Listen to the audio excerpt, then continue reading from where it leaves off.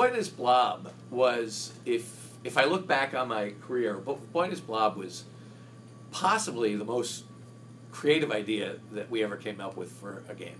I mean, to be original. There are so many games in the game industry that are clones. And unfortunately, like any creative industry, one genre does well, suddenly next year there's 100 of them. Well, to a person, people who saw Boy and His Blob pretty much said, I've never seen anything like it. And it was weird and wacky, but it was an amazing game mechanic. And I would love to tell you how I came up with it, and I did. David Crane, who has been my partner since early 80s, we've worked together on video games. David Crane was working with me at our company, Absolute Entertainment, at the time, and we were looking for an NES concept to do. And Dave called me. He worked on the West Coast, I worked on the East Coast. He called me and said, I'm going to send you a file, an NES file, run it, and we'll talk about it. And I think at that point in time we didn't have the internet, so he FedExed me a cartridge and I plugged it in, and all it was a black screen. And there was a kid standing there, and he pushed a button, and he tossed a jelly bean, flew through the air to this marshmallow guy next to him, who caught it in his mouth, and then he went, and he turned into a ladder. And I just looked at it and said, holy cow, that's brilliant. So I called Dave, and I said, tell me more.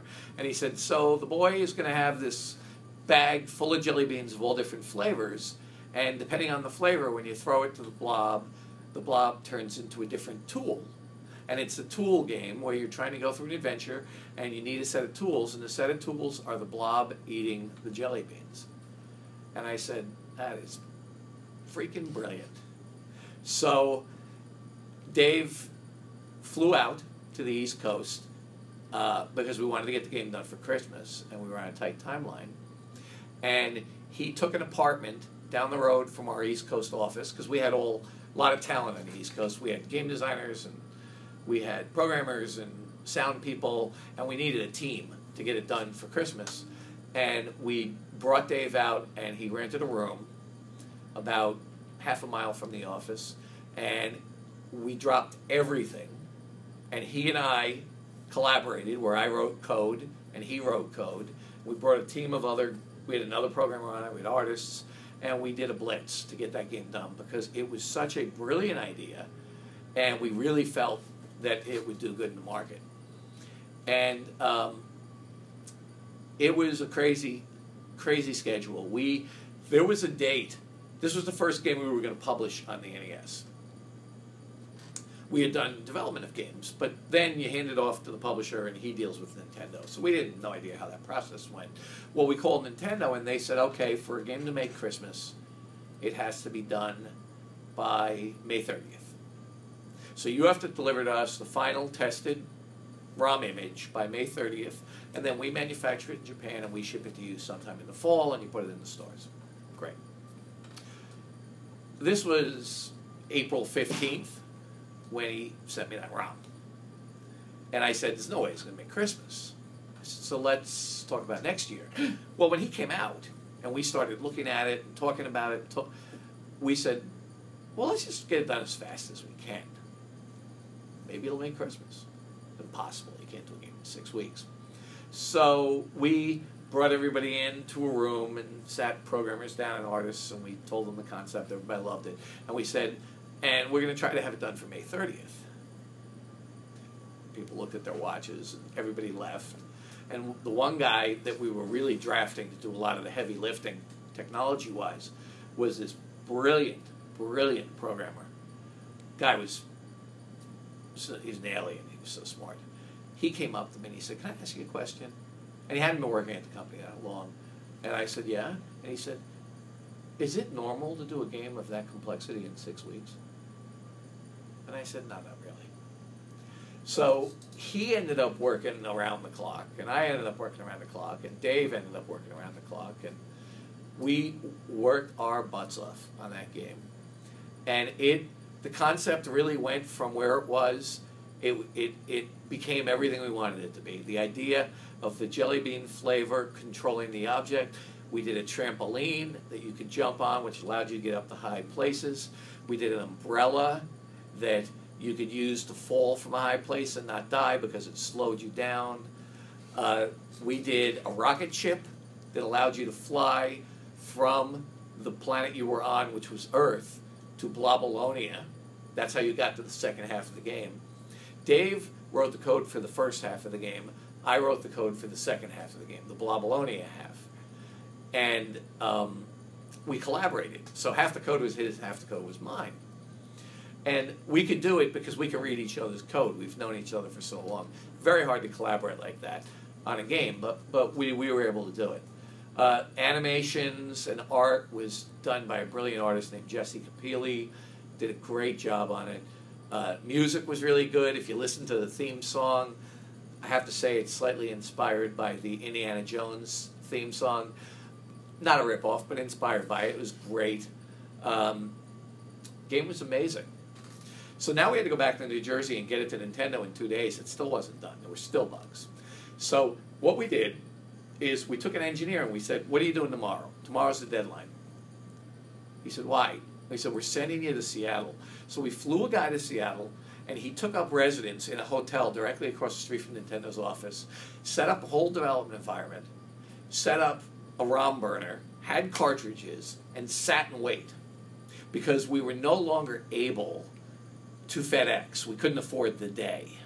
So we worked late into the night, and we used the early internet. This is the early 90s. And we sent the entire ROM image of the game in the middle of the night, about 6 hours, over the internet. He received it. It was actually the middle of the next day of the deadline. He received it at 4 in the afternoon, assembled it, burned the ROMs, closed the cartridges up, walked into Nintendo at 5 minutes to 5 on the last day, and said, here's our submission of Boy and His Blob. And the game went out for Christmas. And that was insane. Was that sent over America Online? It was America Online. It was the only way to do it. It was America Online. It was I'm glad you reminded me. Hilarious. It was America Online. You've got Did mail. you join via one of those 50 free hour discs? We did. And America Online was actually, by then, had gotten pretty good at big files, because it would take 6 hours to send a file that big. And after 3 hours, if it crashed, America Online was able to pick it up where it left off. Do you remember your baud Thank rate? God. Do you remember your baud rate? Yeah, I think we were. I think we were probably running at like 8K baud rate. Yeah, you could see every byte go. About a month later, we got a call from Nintendo, and they said, "We want you to know, we really love this game. It's a favorite game of Nintendo. Everybody's playing it. We love it. But we're going to have our creative people call because they have a couple of changes they want to make." We're okay with that. So we got a call from their game guy, a guy named Howard Phillips, who was their famous game guy. He was actually a cartoon, comic strip in Nintendo magazine that featured Howard wearing a bow tie. And he actually wore a bow tie. Howard's a great guy. Howard said, one thing we don't like about the game is it's possible in your adventure. It's deep caverns and caves, and there's a lot of horizontal and vertical traveling around. You can lose the blob. Like, you could lose him. Like, he goes down a cave and you use the trampoline and go up, and you don't know where he is, and he doesn't come to you because he can't find his way to you. And they said, that's bad. You're kind of stuck at that point. You have no blob. You can't do anything. So you need to fix that. So Dave and I, the code game was done. Code was done. What the hell are we going to do with this? So we thought about it for a long time.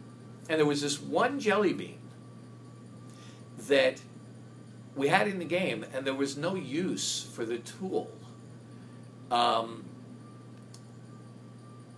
It was the grape jelly bean. The grape jelly bean, if you tossed it and you ate it, and he ate it, it turned into a little wall. And all of the jelly bean flavors and tools had a pun associated with them. Every time Dave put one in, it was a pun. So the grape made a wall because it was the Great Wall of China. So, but the wall had no purpose. So he said, well, maybe we could do something with that jelly bean because we don't really need the wall jelly bean in there. So he changed the wall jelly bean into one that if you threw it on the ground, when it landed on the ground, the blob appeared. So wherever the blob was in the world, if you took this jelly bean and landed it on the ground, the blob would appear. And the blob also wouldn't eat it. If the blob was standing there and you tossed this jelly bean to him, the blob frowned and would not eat it. Because you didn't want him eating it. Because it had to land on the ground and it brought him there. Well, so what the heck are we going to call it? You can't call it the grape jelly bean.